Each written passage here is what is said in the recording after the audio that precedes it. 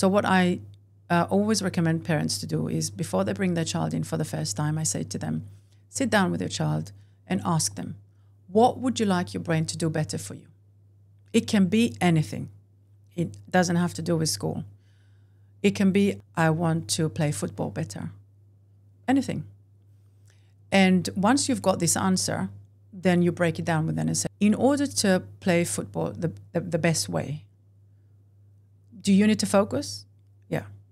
Can you afford losing it and getting completely dysregulated during a game when someone shouts something at you? No. You have to stay focused. You have to stay regulated. So your brain needs to filter out what's not relevant, right? Etc., etc. So you're breaking down the skills that the brain needs in order to support peak performance. And once you have this little list with a child, you say, so you can train your brain to listen to you when you need it. You can train your brain to work for you when you need it. And that's what you do in clinic.